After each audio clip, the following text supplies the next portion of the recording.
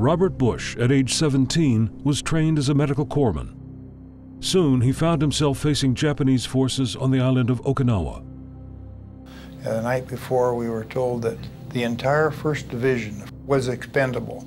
Our mission that day was to take a certain hill by 8:30 in the morning, and all hell broke loose. Our platoon leader, Jim Roach, got hit. The rule for the Navy corpsmen are that if you're going to threaten your own life, you're better off to reserve that because you got 57 more men to take care of. I never adhered too much to that. I ran across the field and I got to him. I got him going with the IV, and not 30 feet away I saw a Japanese head. So I picked up Roach's carbine.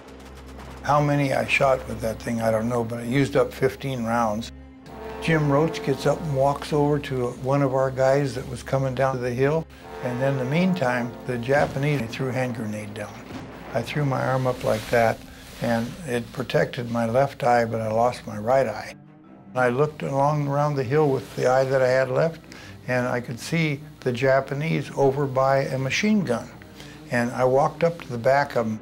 I fired 1 round to every person.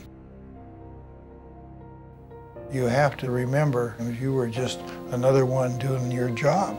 And the same job that I was doing that day with Jim Roach, I was doing for 31 days before. We wear the medal in honor of those that didn't get it, that should have had it, and also those that didn't come home. For more stories like this, go to moments.org.